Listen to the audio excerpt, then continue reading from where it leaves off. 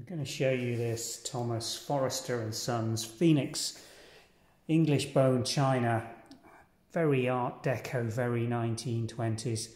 A trio of bone china made in the pattern number that we have nicely ascribed on the base of this teacup by the gilt decorator 2429.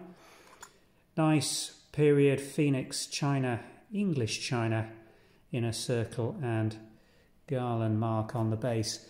A beautiful, rich, but it's got real depth, this cobalt blue that they've applied to the rim with this very grand drop design and this what I usually call as a pixie air handle, very of its period.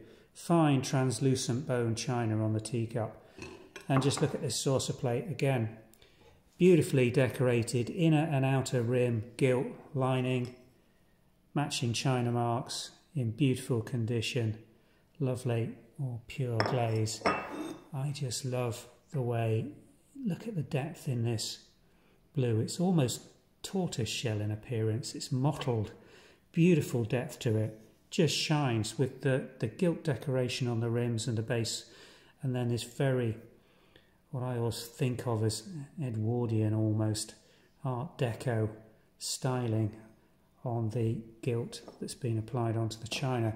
It makes a real stunning trio of fine English bone china.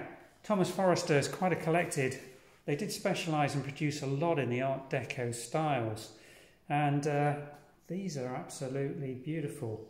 If you are looking for something on a blue and white theme, blue and gold, in this very English 1920s style.